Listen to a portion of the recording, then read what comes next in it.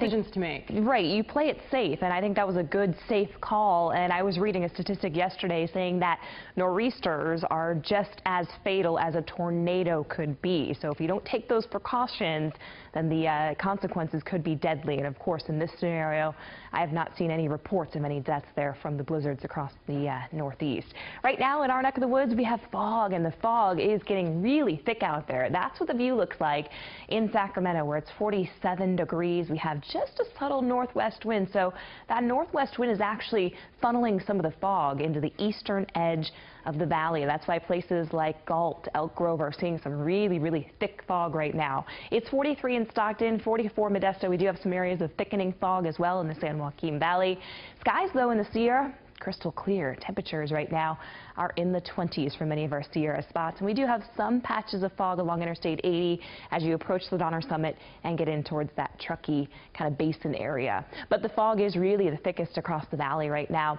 We have about 1.25 miles visibility in Stockton, 2-mile visibility currently in Modesto. And notice again, you can see that fog wall there kind of funneling towards the eastern edge of the Sacramento Valley. So even places like Citrus Heights, Fair Oaks, Arden, you're probably seeing some really thick fog. So the question is, when is it going to start to burn off? Well, this is 8:30 of Futurecast as we pick it up about an hour after sunrise. Notice it's still very thick there on the eastern edge of Sacramento County, and then points south of that into Stockton, Modesto. As you get out of Stockton and Modesto and out towards Turlock, it is really going to be thick and pretty problematic through about 11 a.m. By 11, though, we will start to see the skies clearing out a bit.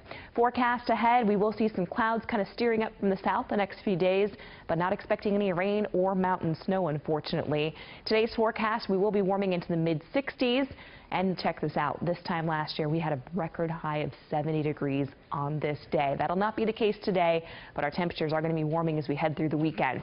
Today in the Sierra, dry, good day for travel, 46 in Lake Tahoe, 55 in Yosemite. Further down the west slope, we'll have sunshine and a few clouds from time to time. Temperatures in the upper 50s to low 60s. 63 today in Napa, 62 around Fairfield and in through Solano County. We'll make the mid-60s around Stockton with a high of 62 in Woodland, 61 around Davis, Winters, and Dixon area.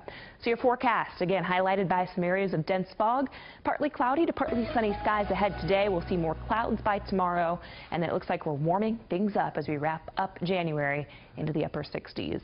7:18, Jacqueline.